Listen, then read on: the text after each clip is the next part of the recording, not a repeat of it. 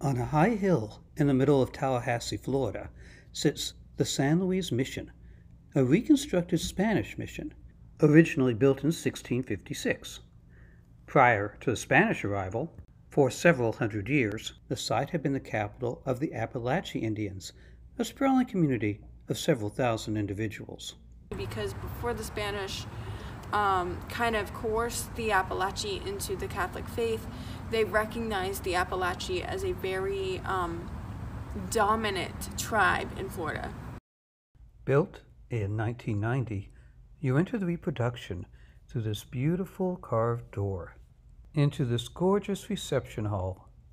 The entry hall hosts a gift shop and a museum. So here we have a huge horse conch-shell in which they were ornately carved with depictions on, I believe this one has to do with some of the gods that the Apalachee worshipped. On the spacious grounds, a half-dozen buildings give the flavor of what life was like living in the mission in the 1600s. The grounds are staffed by actors in period costumes.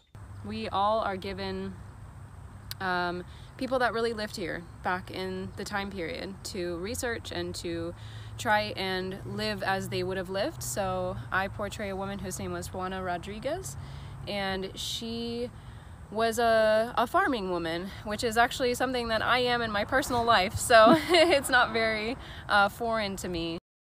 Constructed by the Apalachees, the impressive mission church at St. Louis was equal in size to the main church at St. Augustine. During excavation, this 300-year-old crystal cross was found on the church floor. The most impressive building on the grounds is the council building. The fact that this council house and the church are facing one another shows a mutual respect that we probably haven't seen in any other mission colonial sites like this. At 120 feet in diameter, the council building could accommodate up to 1,000 people. Yeah, I'm in the council house, and so what we're in right now is basically the Apalachee natives' typical everyday go in and out structure. It's the hubbub of their community. It's one of the most used buildings on site. At the end of the mission period, there were around 1,500 Apalachee natives living here. So here you're going to see mostly food items, such as you have rabbit pelts, you have deer, which was very important to them. You have acorns, which they would grind up into acorn flour. Of course, you have to process them correctly or they're toxic. Squash. You have the infamous casino or black drink, the casino tea. And this is something they would use in their rituals. And it's North America's only naturally caffeinated tea leaf. Then you have other pumpkin squash beans. So the Apalachee had the three sisters, which are corn, beans, and squash. And that were their staple crops. They were huge into agriculture, and those are the three staple crops that they grew in the surrounding area for miles and miles and miles. And they would not only feed themselves, but St. Augustine, parts of Cuba, Mexico, and sometimes even Spain, depending on what they're sending. So you're gonna see mostly food objects. Of course, here's some turkey feathers. You have hickory nuts in here, which are very hard to crack open, but the meat's pretty good inside. You have other things like tools on this over here, which is, this is a palm hair. So when you go to palm fronds, you'll see hair at the bottom. And this is one of the many ways they make rope to tie the council house together. And then here you have a fire starter kit, which you would just put on and loop it, and I can't do it because they would spark, and they don't allow that to happen in here. One of the buildings on the grounds is a constructed Spanish residence home. By 1704, when the mission ended, there were 1,400 Spanish and mestizos living here. Mestiza is a woman who's both Native American and Spanish. Most of the furniture was locally handmade, with textiles and porcelain imported from Europe. Outside of the home, they have an herb garden typical of the time. So here is the pre-Spanish hoe for farming. They used shells, and here is the post-Spanish, which they replaced it with metal. Tell me about your blacksmith shop.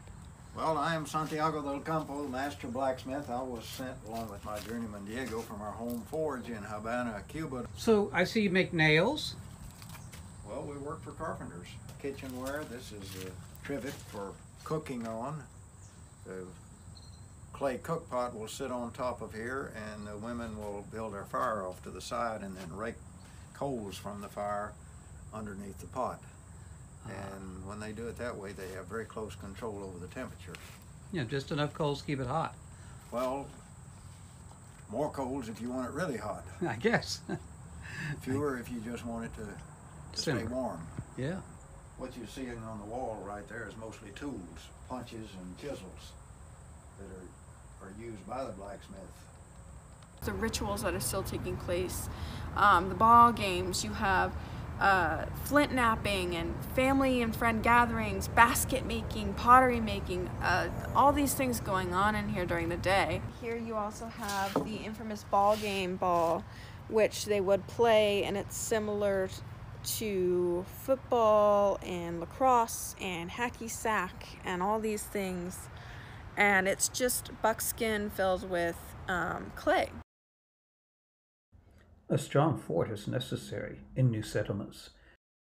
This served not only as safety for the Spanish against tribal attacks, but also against the English. That large white building up there is a blockhouse. It's a fortified building, which means that the walls are thick and strong enough to withstand musket fire and arrows.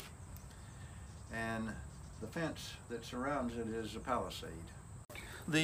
What we have here is basically three components. The fort here has been reconstructed to look at as close as we can make it to as it appeared in 1703. So that means we have a dry moat, which is that ditch that runs mostly all the way around. You have the palisade wall, and then inside you have the blockhouse, well, we call it the Casa Fuerte in Spanish. The blockhouse is 2 stories tall with a solid roof. On the roof we have 4 4-pounders. Those are small cannon.